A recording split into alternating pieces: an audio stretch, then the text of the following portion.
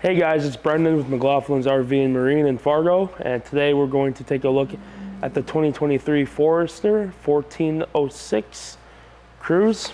This pontoon is 14 feet long, 6 feet wide. In the front, on each side, you're going to have two pop-up cleats. The pop-ups are nice, so when you're running off the front of the boat, you're not catching tows or nothing. Moving on down the side, you'll see in the front, they have big splash guards to prevent water getting on into the boat when you're cruising down the lake.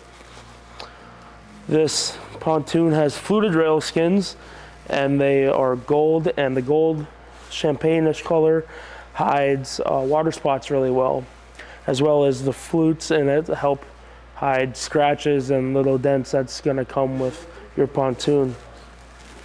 In the back of this pontoon, there is a 6-gallon fuel tank.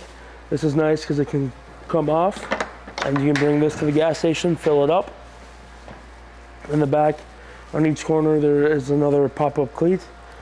And this boat is powered by a 25 horsepower Yamaha. Let's hop on inside and check it out. On the inside of the Forester 1406, there is 3 benches, 2 in the front and 1 all the way along the back. They all pop up, have storage underneath. The front 2 and the seat bases have speakers, and that is powered by the Infinity Bluetooth stereo right here. On your helm, you have your steering wheel, your navigation light switches, as well as 2 USB charging ports. This boat has a bimini top on it, so you can get away and out of the sun when you're out on the lake.